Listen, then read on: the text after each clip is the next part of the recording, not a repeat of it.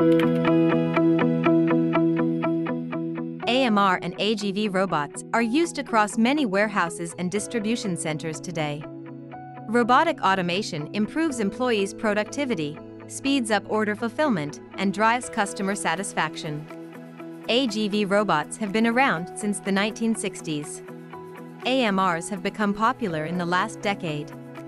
So what's the difference between these two robotic systems? Automated guided vehicles, AGVs, are unmanned load carriers, directed by software and sensor-based guidance systems. AGVs follow a pre-established path, using permanently fixed magnetic strips and LiDAR for guidance.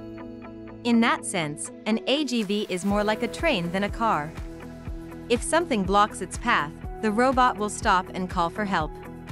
They are mainly used to transport larger and heavier payloads, and are best suited for environments that don't change often.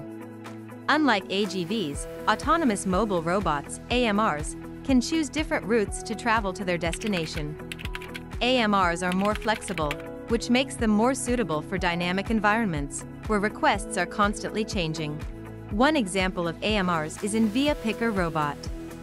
These robots use machine vision with fiducial markers. They can detect the position and orientation of fiducials with ultra-precision. By sticking these markers on warehouse shelves, robots can easily localize themselves. Their sensors enable AMRs to detect obstacles and automatically navigate around them. Software remapping can change the paths of the robot without a need for extensive changes to the infrastructure. Because of that flexibility, AMRs are widely used in e-commerce fulfillment, where new orders are coming in all the time. So which one is better for your warehouse or distribution center? Although AGVs and AMRs can both be used to transport goods within your facility, they have quite different warehouse applications. The AGVs are most often used for larger, heavier payloads that need to be moved along the same defined path.